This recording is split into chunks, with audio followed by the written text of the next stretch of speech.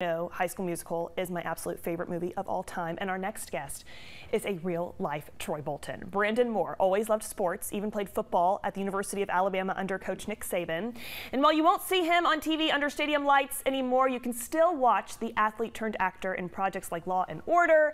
And here to chat more about his whirlwind career is Brandon Moore himself. Brandon, I feel like you are living every kid's dream, man. I mean, you played college ball at one of the best schools in the country. You're now a TV actor. How did this all happen for you? Sure. First of all, thank you guys for having me on.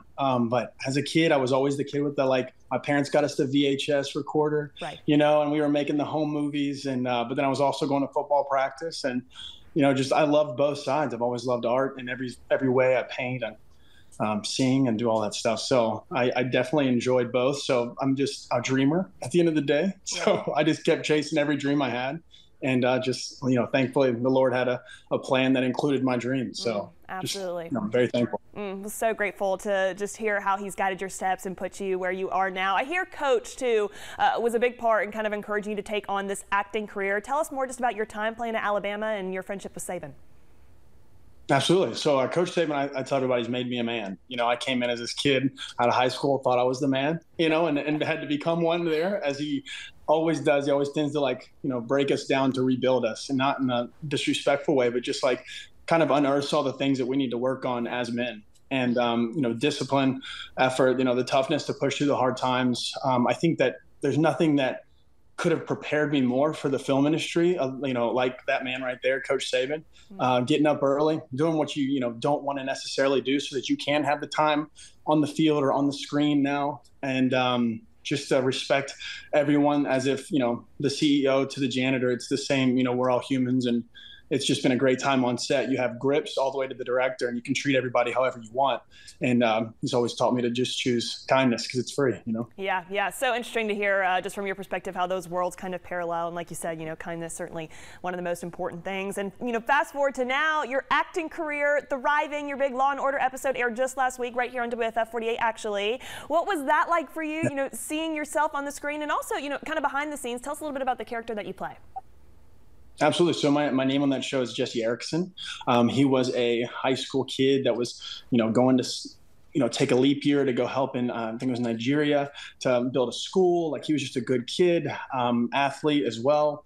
And just got kind of caught up in, the wrong crowd for a second, and made some bad decisions. And in case anybody hadn't seen it, it's just, I have to fight for, my life on the stand, and really plead my heart. And that is a blessing because, a lot of times we don't get an opportunity, especially as athletes, or the way I look, to really break down. I usually play like the cop or the athlete or the high school boyfriend or something like that, is able to maybe show a little chops, that people maybe thought I didn't have. So yeah, it was a blessing for sure. Well, Brandon, huge congratulations again on the role. We'll say that episode again premiered on WFF last week, but you can certainly check it out on other streaming platforms.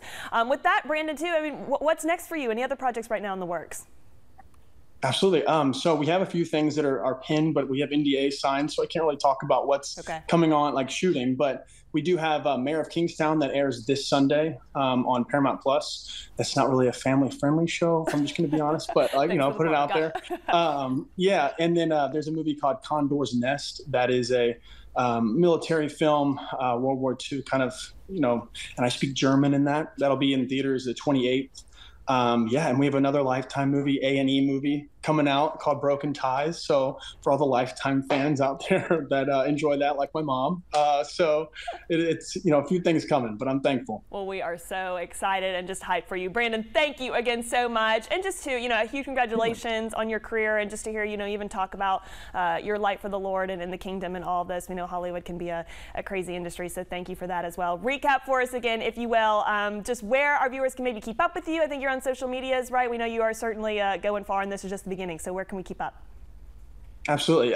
My Instagram is Brandon Tyler Moore, like Mary Tyler Moore. For my younger generation might not know that, but then Facebook, I think it's Brandon Moore UA, and then Twitter, it's just be more. If you'd like to follow me on Twitter, we'll be on the Instagram is my main platform. Perfect. Well, Brandon, we're your biggest fans. Thank you again so much, and just huge congratulations. Can't wait to see where else all you go. Thanks.